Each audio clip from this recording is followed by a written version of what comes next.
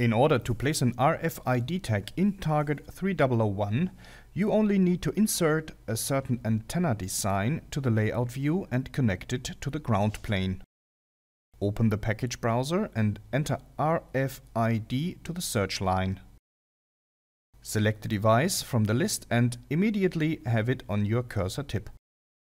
You need a distance of 0.3 mm to the cutting edge of the board, so press now the plus key. Select the option Next Point on Line and enter 0.3 as Y coordinate.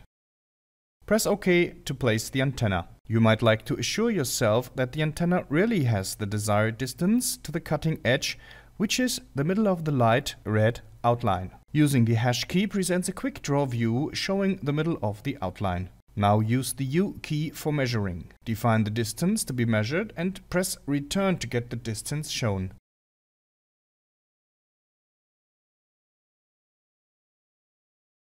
Go to Menu Actions and select option Ground Planes and here the option Generate Ground Plane.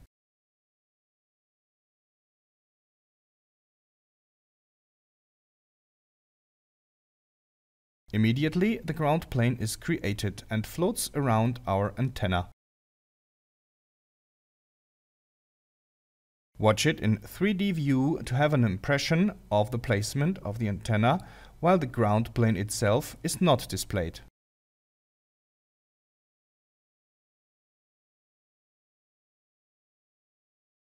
Later, the RFID chip gets embedded laterally to the edge of the PCB.